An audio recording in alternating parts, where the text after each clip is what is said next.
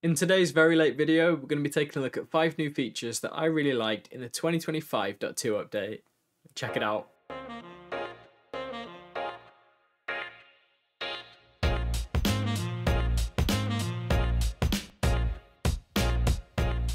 What's going on, guys? I hope you're all doing well. Earlier this week, I sat down with the HomeAssistant developers to talk about what's coming and what's new with update 2025.3, but I haven't yet got 2025.2 out, so let's do that now. Up first then, with feature number 1, we've got a brand new control panel for Bluetooth. The Bluetooth integration has received a brand new control panel, and you can find this by heading into the integration and clicking configure. The new panel gives a nice visual indicator for the connection slot allocation, and it also has an advertisement monitor that gives you information about detected devices, which includes the raw advertisement data and even what Bluetooth proxy that they're connected to.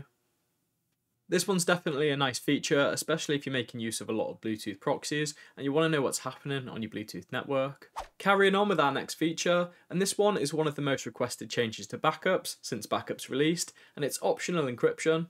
When backups first launched, all locations were fully encrypted, without a method for turning this off, and lots of people didn't like this. As of 2025.2, you can now turn on and off encryption for set locations, with the only exception to this being the HomeAssistant cloud. Any backups made to the HomeAssistant cloud will always be fully encrypted. In addition to this nice little change, the schedule for backups is now fully customizable, so you're not stuck to the HomeAssistant one and you can set up and manage your own as you see fit.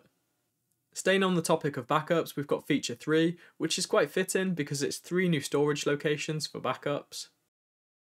Joining the growing roster of locations for backups, we've now got Google Drive, Microsoft OneDrive, and Synology DSM. If you make use of any of these services or backup locations, you can just add them and you can now select them as targets for your backup locations. Moving away from backups then, we've got feature 4, and this one is shared conversation history. Prior to 2025.2, if you were using Assist and you made use of the fallback option, you'd often have to repeat and reintroduce things that you'd previously said as part of your conversation. This was because the default agent and the LLM agent didn't have any shared memory. Thankfully, this has now all changed, and agents now have a shared command history, meaning that they both know what each other were talking about, giving Assist a lot more power and giving you a more streamlined Assist experience.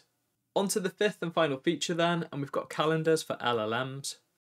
You can now expose your calendar entities to Assist, which allows LLMs to retrieve information on today's events or events that are happening through the rest of the week, and you can then use this information in whatever weird and wonderful way that you want. This is a nice feature to see because Assist just keeps on growing and it's just getting more and more features and functionality. And there we go, guys, that's been a quick look at 5 of the new features that I liked in 2025.2. If you enjoyed this video or found it interesting, then don't forget to drop me a like, and if you're not already, hit the subscribe button and ding dong that notification bell and you'll be alerted to any future video that I do. Thank you for watching, and I'll catch you in the next one. Cheers.